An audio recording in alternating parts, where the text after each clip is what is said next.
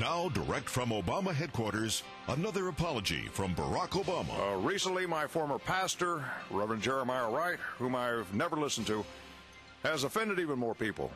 So I want to apologize to personally and disassociate myself from his offensive remarks about Italians, Greeks, the Mediterranean, Albanians, Lithuanians, Kazakhstan, Kyrgyzstan, Native Americans, Alaskans, Crackers, Cambodians, Koreans, all other Asians, Russians, Prussians, the Irish, Poles, Pakistanis, your gray-haired granny, and the Eisenhower family. Today, I'm going to talk about Israel and the Jews.